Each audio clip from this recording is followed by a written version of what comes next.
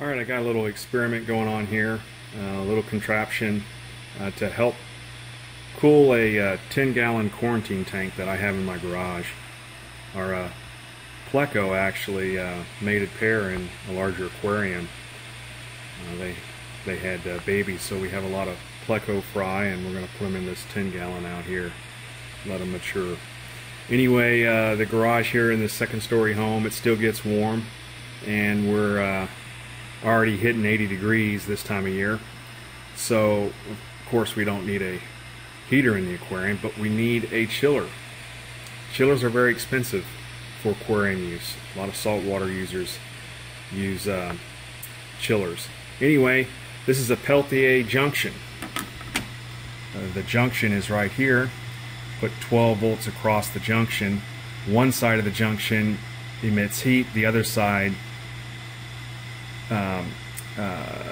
cools off, is chilled.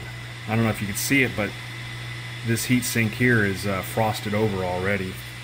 Of course, you need a way to pull the heat away from the heat sink here. And take a look here on the discharge side, 86 degrees.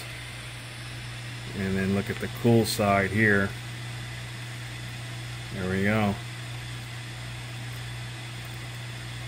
25, 26, 27 Fahrenheit. It's being driven off of this 12 volt power supply here. It's a 15 amp, more than enough.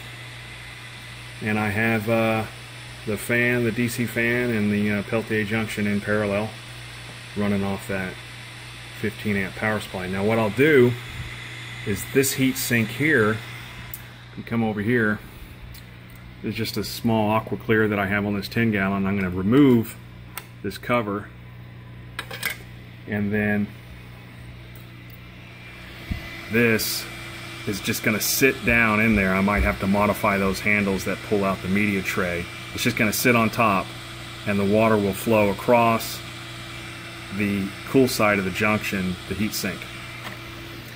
And then the last thing I'll need to do is do a benchmark on how many degrees it will drop, and then just keep an eye on the temperature and see if it works for us. Simple, homemade Peltier junction cooler. Alright, we're about 2 hours later, and we've almost got a 6-degree drop in this 10-gallon aquarium. The aqua clear that I'm using on this 10-gallon aquarium, I think it's the size up from the smallest. I'm not real familiar with them. Maybe an Aqua Clear 50.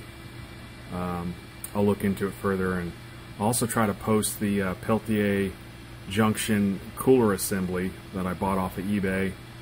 It came from China. Came with a fan, the heat sinks, and the Peltier junction. Again, it's on a 10-gallon aquarium. For that kind of temperature drop, I think I'm okay. If I didn't have anything and it could reach 83, 84 degrees Fahrenheit in this garage, then this little cooler should do the trick. And I don't think it was much more than 15 bucks, and that was shipped. The only thing that is an expense, though, is this power supply. You need a 12 volt power supply. I would think you'd probably want at least 5 amps just to be on the safe side capacity.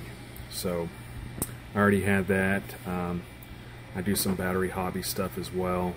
Or actually too, what I've done, I've used an old PC power supply here. You can see the banana plugs. I tapped into the 12 volt rail on this PC power supply. I have it powering my Triton battery charger. So you can see it's on lead charge, 3 amp, 24 volt.